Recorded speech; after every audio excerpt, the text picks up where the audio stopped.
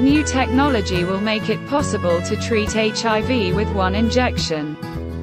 New research from Tel Aviv University points to a unique treatment for HIV-infected people that could be used as a vaccine or a one-off treatment for patients.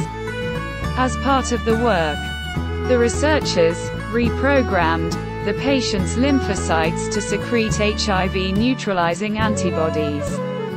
The study was led by Dr. Adi Basel and PhD student Alessio Nermad, both from the George S. Wyss School of Neurobiology, Biochemistry and Biophysics in the Life Sciences Department, and the Dotan Center for Advanced Therapies in collaboration with the Sursky Medical Center, Ichilov. The results of the work were presented in the journal, Nature Biotechnology. Over the past 2 decades, the lives of many AIDS patients have improved with treatments that have transformed the disease from a fatal to a chronic one. However, we still have a long way to go to find a cure for HIV. Dr. Basel's laboratory is working on a one-time injection that could help treat the disease in the future. The new technique uses B lymphocytes, a group of agranulocytes called leukocytes, that have been genetically engineered to secrete HIV-neutralizing antibodies. B lymphocytes are responsible for producing antibodies against viruses, bacteria and other diseases. They are formed in the bone marrow. Upon reaching maturity, they move into the blood and lymphatic system, and from there to various parts of the body. Dr. Basel explains that, so far, only a few scientists have been able to modify lymphocytes outside the body. In the new study, we were the first to do this inside the body and make these cells produce the desired antibodies, he says. Such a treatment is possible thanks to special viral vectors that have been designed so that they do not cause damage, but only introduce the appropriate gene-encoding antibodies to cells in the body. Furthermore, in this case, we were able to precisely insert the antibodies into the desired site of the B cell. All the animals treated with the drug reacted and had large amounts of the desired antibody in their blood. We also produced antibodies from their blood and made sure that they were actually effective at neutralizing HIV in a laboratory dish. Genome editing was performed using the CRISPR-Cas9 technique. It is a technology based on the bacterial immune system against viruses. Bacteria use CRISPR systems as a sort of molecular searcher to locate viral sequences and cleave them for disposal. The 2 biochemists who discovered this sophisticated defense mechanism, Emmanuel Charpentier and Jennifer Doudna, were able to redirect it to cut DNA at will. Since then, technology has been used to turn off unwanted genes or fix and insert desirable genes. Doudna and Charpentier gained international recognition when they won the 2020 Nobel Prize in Chemistry. We combine the ability of CRISPR to deliver genes where desired with the capabilities of viral carriers to carry genes into cells, explained study co-author Alessio Nermad. In this way, we are able to engineer B cells in the patient's body. We use 2 viral carriers, one of which encodes the desired antibody and the other encodes the CRISPR system. When CRISPR crosses the desired site, it also directs the insertion of the desired gene. This gene encodes antibodies against the HIV virus, he explains. Scientists explain that there is currently no genetic cure for AIDS, so the research opportunities are huge.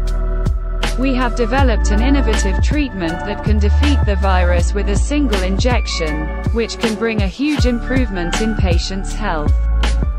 When the modified cells come into contact with the virus, the pathogen stimulates them to divide, so we use the very cause of the disease to fight it, Dr. Basel concludes.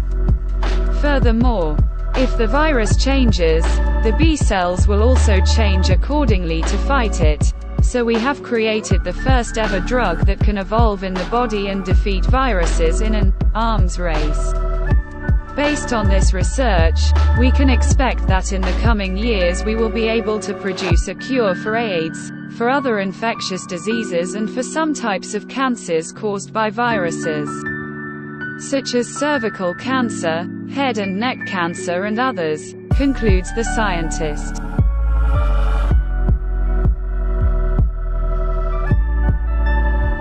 Young octopuses develop mysterious organs that are lost without a trace over time.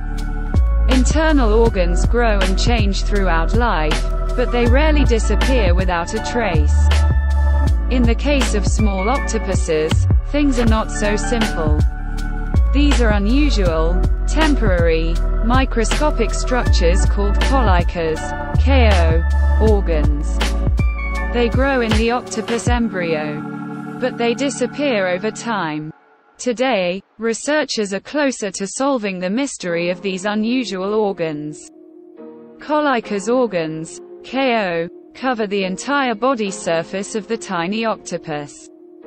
First, they hide in pockets in the leather, and then pull out like folded umbrellas. Any of these similar structures can open to reveal a bundle of bristly fibers. Why is this happening and what are the disappearing organs for? New insights from recent research have been published in the journal Frontiers in Marine Science. Sometimes COS look a bit like brooms. And when they open they look like dandelion flowers, explains Roger Villanueva, a researcher at the Institut de Ciencias del Mar of Spain's National Research Council, who is the lead author of the new findings. Biologists have known about the collica organs for decades, but no one has been able to say for sure what they are for, or why octopuses completely lose their set of bristly appendages long before they reach adulthood. In the new study, scientists analyzed the embryos of 17 octopus species using special microscopes. The samples were first immersed in a liquid and then irradiated to obtain an image of hardly visible structures. Of the 17 species studied, 15 had CO. The other 2 are representatives of animals that are born relatively large and spend their entire lives in the depths of the oceans. All individuals with collica organs are born very small and stay close to the surface until they reach adulthood. The team found that COS are evenly distributed throughout the body of young octopuses and tend to be the same size regardless of the size of the embryo. It was also found that when all collica organs are fully open, the animal's body surface area increases by 2/3. The findings may point to the mysterious purpose of CO, the researchers say. We believe that these organs can be used by juvenile octopuses to change the ratio of body surface area to volume, explains Villanueva. Thanks to the ability to significantly increase or decrease the surface area of their bodies, young octopuses may be better adapted to resist ocean currents. Such a feature seems to be extremely useful in the case of small animals that are exposed to strong currents when swimming close to the surface of the water. Researchers speculate that unfolding or hiding the CO may help the young conserve energy. But there is also another possibility. Researchers point out that already in 1974 in the journal, Aquaculture, the ability of CO to refract light, similarly to crystals, was described. This ability can help blur the contours of juveniles in the water, making them harder for predators to catch. This would explain why collica organs are not found in deep-sea species. Light does not reach them, so such camouflage is simply unnecessary for them. Despite the new discoveries, scientists say the true purpose of these unusual disappearing organs remains a mystery. Future observations of octopuses hatching in the wild could help biologists get closer to solving the CO mystery. For now, researchers are happy to share the unusual beauty of small cephalopods, especially since Polycha's organs had never been observed so closely.